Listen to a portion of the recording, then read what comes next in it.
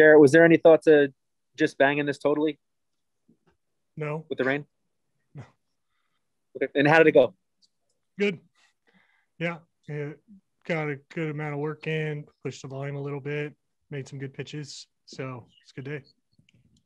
Okay. Thank you. Oh, and also, how good is it to see Aaron back at the complex with you guys? Yeah, it was a nice surprise. I thought he was going to be able to get in here tomorrow, but he got in a day early. So it's good to see him back and feeling good. Thank you. Dan Martin, you have the next question. Please unmute.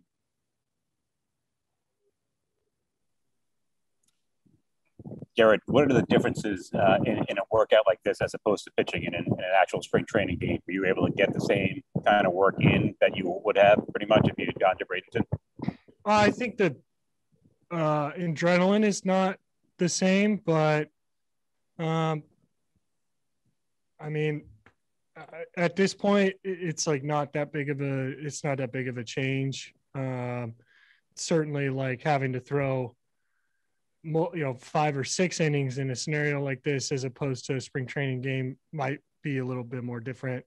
But right now, it's just about pitches and we'll settle into the game atmosphere next Friday. So Marla Rivera, please unmute. Or Thursday. I don't know. Hi, Gerrit. We saw you working today with Robinson Chirinos. How was that? And also, if you can talk to us about, Aaron told us you threw about 50 pitches. How did that feel, and how are you on schedule? Yeah, it was good working with Robbie. He was brought some energy today. He was loud, always having fun, smiling. And we got 50 pitches and threw a good mix. Just focused mostly on attacking hitters today, attacking the strike zone. And I thought that we got ourselves in good leverage, which kind of allowed me to be a little more aggressive on the corners in some situations, which helped me get some feel. So it was good.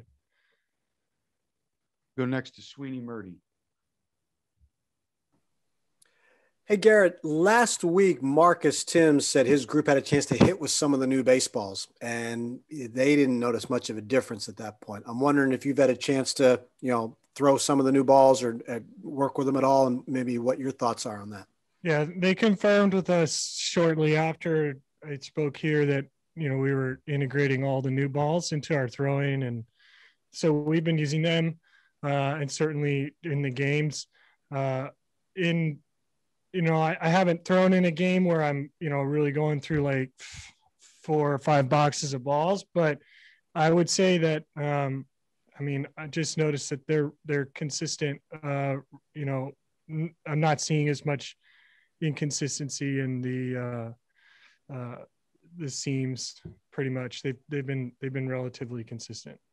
And how do you mean consistent? How, like in what way?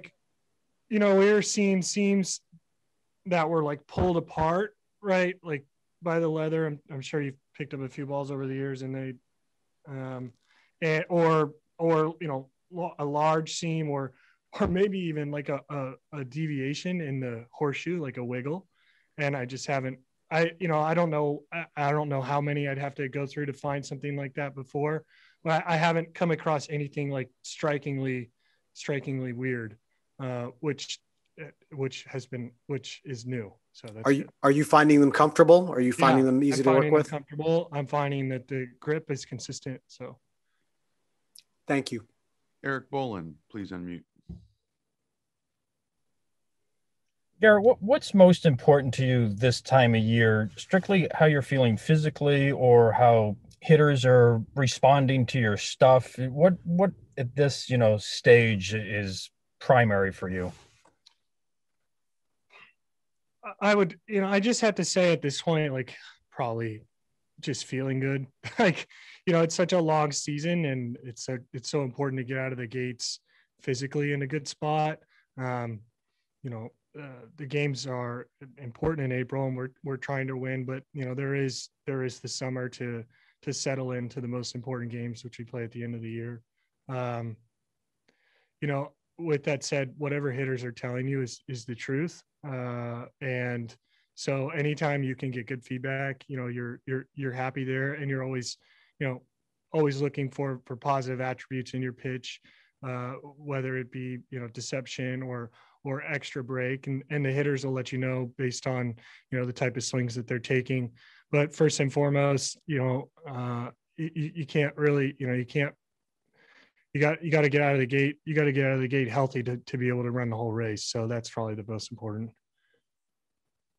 Dave Lennon, please unmute. Hey, Gerrit, that was interesting what you had said about the balls, only because, MLB had mentioned that, the manufacturing specs had to do with the bounciness, really kind of coefficient of it. But to think they're being more consistently made in your experience seems to be a pretty big advantage for the game. The fact that you know what you're dealing with from ball to ball now. Yeah. I mean, again, like, I hope I don't have to keep answering questions about it, but I mean, cause the landscape's never been unfair. Right. Right. So, I mean, we're all playing with the same thing, but, I'm certainly not the only guy that had noticed stuff in the last few years. And in my short experience right now, I just haven't come across anything strikingly weird, which, like I said, I have come across that before. So that's small sample size, like I said, but that's all I got for now. All right. Thanks, Gerrit. We go to Pittsburgh writer Rob Biertemple. I hope I didn't butcher that too bad. No, you did. It was good. Hey, G, how you doing, man? Hi, Rob. Hey, the rain kind of messed up a pretty good storyline today with you and JMO both scheduled to pitch. What's it been like working with JMO in this camp, and maybe kind of touching base with him as he's bouncing back from that second TJ surgery? Yeah, it's been fun to watch. He's, reinvigorated and excited to get back on the mound. These first few times when guys are coming off that surgery and they're getting inserted in the competition is just, it's just always kind of a special moment for them. So when you're around that, or when you have the opportunity to be around that, and he's not the only one in camp. Adam was in the same situation, and you just kind of get like a warm feeling about it when because how long the rehab is and how much it means to them, even though it's like on the backfield at 1 o'clock.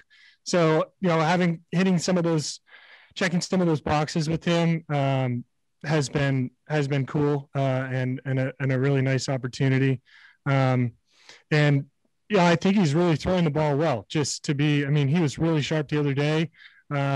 So enough with the sentimental, looks really good. And, that's good for us. That's good for the Yankees. So I heard you lobby for that trade. Not hard. I just spoke